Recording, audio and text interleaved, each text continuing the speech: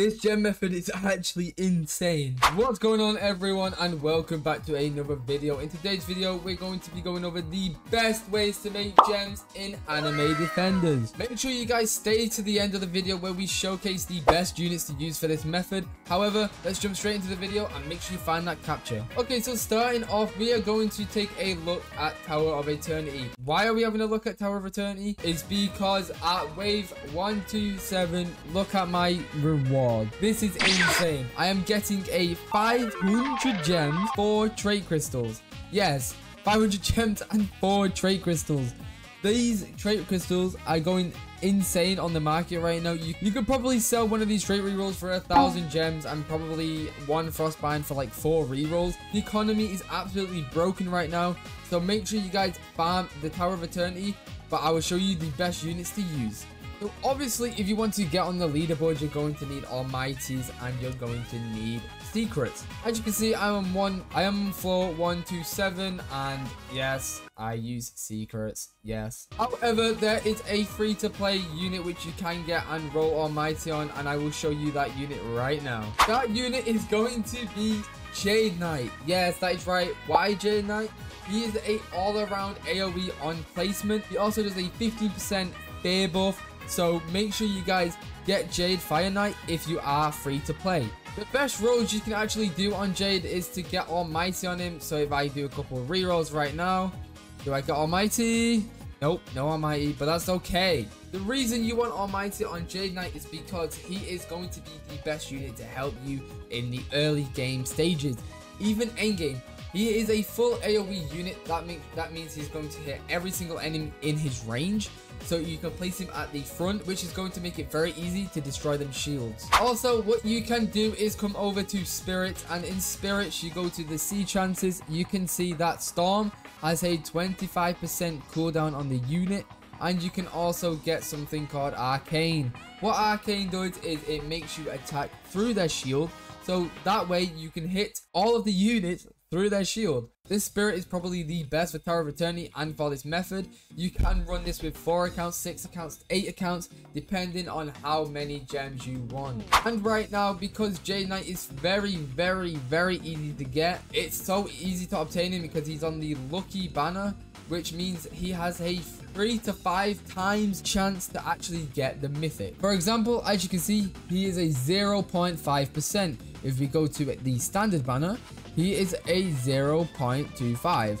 So it pretty much is a 2 times chance to actually get this mythic. He is going to help you through any stage. Make sure you guys get this unit on all of your alt accounts if you do farm with the alt accounts, because he's going to make Tower of Eternity a breeze. For example, you can also go into your items. You can scroll down and use these mini luck potions. I'm going to put some on and we're going to spin just to see if we can actually get the secret or Jade Fire Knight. As you can see, we did get the mythic. We'll give a little look now, see if he's shiny. And we got his shiny Jade Fire Knight. This is going to be insane for my alt account if I do want to transfer him. But we will do some rerolls on him just to see if we can get the Almighty for my alt account. As you can see, here he is. Let's do a couple of rerolls. We're going to keep Sonic 1 on him because that will help his SBA. Okay, now what we are going to do is showcase how to use this unit and also how to clear with the macro. So let's jump straight into it. Okay, we have loaded in onto my alt account and I'm going to show you how to set this up. So first of all, what you're going to want to do is stand in this little circle here. How you set it up is I like to line myself up with this line here and stand right like this. Right, then once you have done this, you're going to put your camera to the top and zoom all the way out. By the way, this macro will be in my Discord down below, so if you do want to download it, make sure you join. However, let's get straight back into the video. What you're going to want to do is you're going to want to complete the first round. So what I mean by the first round is I mean the tower. You want to complete your first floor. Worded that completely wrong. I'm sorry. But yeah, what you want to do is you want to complete the first round. As you can see, I have Natsu on right now. He is the unit I'm going to be using. He has Dark on him, which is terrible. Make sure you re-roll that because I'm going to re-roll it. I forgot to do that. Like I said, we're going to complete this floor as fast as possible just so we can begin the macro. Okay, this is the screen that you're going to want to see. Now, how you start this macro is going to the the specs and you're going to want to go into recording. You want playback on control, and then you want recording on F8. Then you're going to switch these two around once you've finished the recording.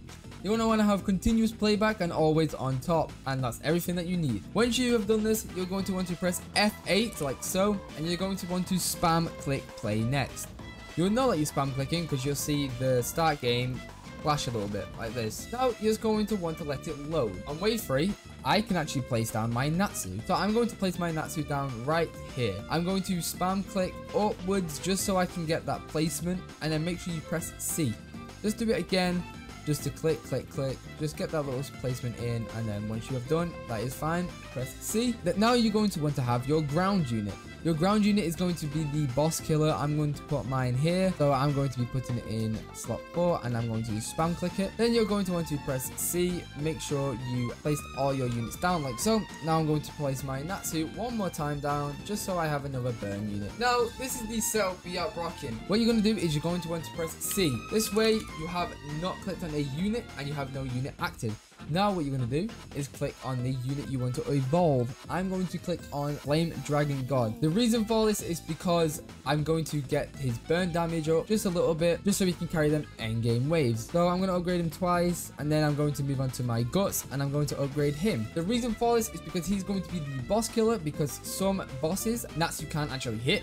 So I do recommend using Guts, the unit I mentioned before. He's very, very overpowered, and you are going to want to use Natsu.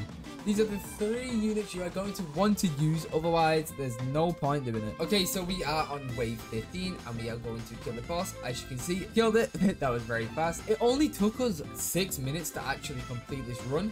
So what we are going to do is we are going to wait an extra 30 seconds, because some of the maps are different, so not all maps can actually hit. So if you wait around 30 seconds after completion, maybe a minute if you want to be safe, it's completely up to you, then that's how you do this macro. All you're going to want to do is end the recording. Click on record. You're going to put this to Control Shift Alt R. You're going to want to put playback F8, and then it's going to repeat this cycle. If you did like the video, make sure you like and subscribe. If you do want to become a member, you get very good early access content. So for example, this video would be early, so you can get yourself them gems in case it gets patched in the future videos. However, this has been Milk. Make sure you find that caption, leave a comment down below, send it me on Discord, and have an amazing day.